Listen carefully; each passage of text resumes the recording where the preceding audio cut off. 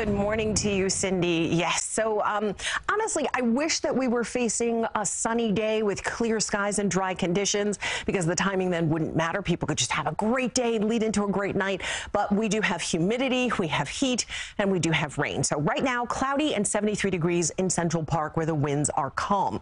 It's 73 degrees, but it is muggy. A lot of humidity, a lot of moisture in the air. So we saw some thunderstorms pushing through Sullivan County. There was there was a flash flood warning issued because of the rain. Now we're shifting a little bit farther south here as we look into parts of Rockland and Westchester counties, where we've now seen a cell develop, dropping some heavy rain there. So we're watching that. We're watching some lighter rain continue to push across parts of Long Island, also Fairfield County and Connecticut. So it's been a rough morning in the sense that it hasn't been dry and beautiful the way people like on the 4th of July. Here's what's happening. We've got this area of low pressure. We do have this front that's become stationary, and just a lot of activity associated with it. If you'll recall, we're still getting an influx of very hot, very humid air, so kind of juices up the atmosphere and makes it really ripe for shower and thunderstorm activity.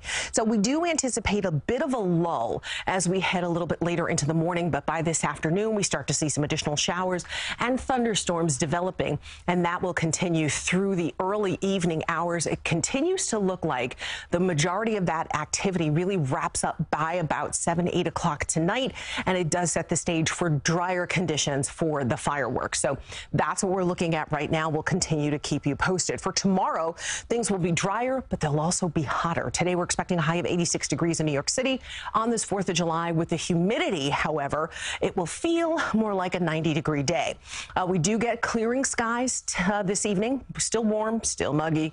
We only dip to about 78 degrees by the time the fireworks begin in most areas, certainly here in New York City.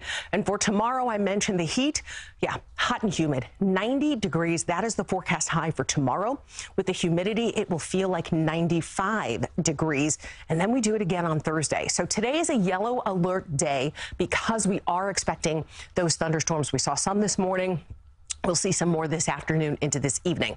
Tomorrow and Wednesday and Thursday, both 90-degree days with humidity that will make it feel hotter.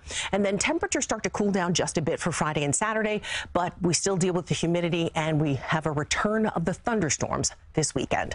With that, I'll send it back to you. Ooh, steamy days ahead. Elise, thank you so much. And now let's